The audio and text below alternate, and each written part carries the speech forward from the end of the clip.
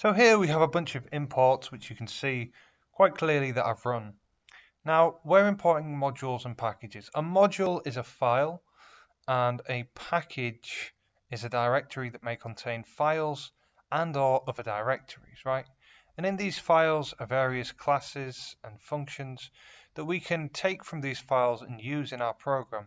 And it saves us from having to copy and paste or make our own files and classes where we don't need to, right? It saves a lot of time. Thing is, not everyone has these packages, and sometimes you want new packages or modules. So how do you install them? Let's say you don't have pandas and you want to install it, right? Well, in Anaconda, you just go into Anaconda Navigator. I'm base root as my environment, and I push left click on this arrow here for the environment that I'm in, which is currently base root. I open a terminal. I put in the command pip install pandas. Right, type that in.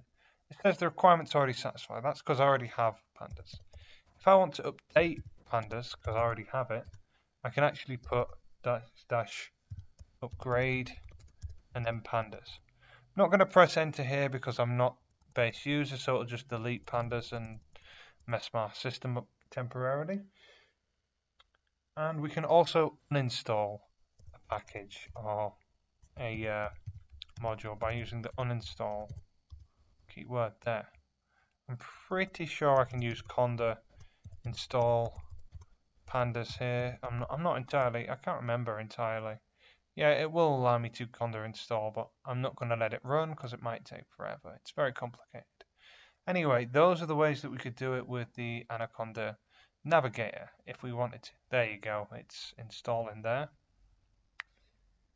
But not everyone has Anaconda Navigator, not everyone can use conda install, which is a better way to install a package, by the way.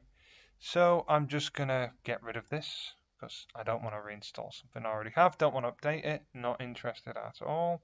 What I do want to do, however, is show you how to do this in CMD in Windows, right? So if I look for CMD, command prompt in Windows, I can get Anaconda command prompt, get all sorts. Let's say that I want to pip install.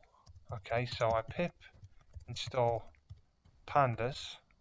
Excellent. What? Pip is not recognized? What's this? You're wondering. Well, the thing is, pip is actually like an executable file made by Python that allows you to put packages in different places and modules in different places, which is all managed by your Python installation, whether it's vanilla Python, Anaconda, or Jupyter Notebooks.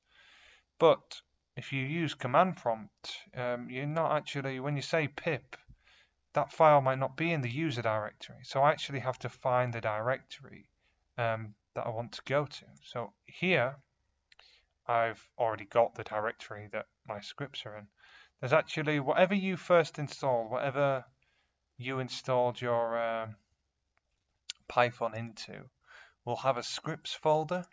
And within this scripts folder, there will actually be a pip application. There it is, pip application there. And that's what we want to access. In order to access this with CMD, and I'd imagine with Linux or Mac, you'd have a similar command prompt thing. You have to copy and paste this, and we use cd, which takes us to a directory, and we want to get ourselves to here, right? Now that we're in here, we can use pip install, we can say pandas, right? Yeah, it's already satisfied, got loads of problems, blah, blah, blah. Not interested, just showing that you can use it. You can also use the uninstall, you can use the install upgrade method, and all that. Now, if this is giving you problems, the reason is because your path hasn't been set, right? And a way to set a path is by using setx path, and then you use this here,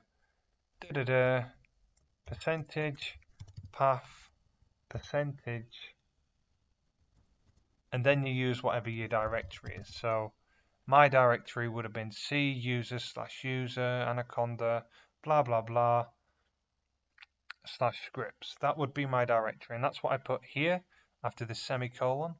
and then I'd close that off here, I believe, and that would set me a file path. There are other ways to set file paths, like with configuration managers in Windows or whatever thing.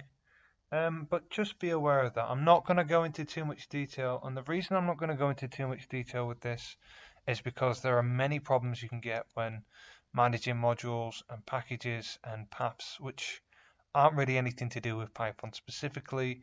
It will take me a long time to get into, and they're very specific problems, specific to several OSs, specific to several setups, so I'm going to leave it at that.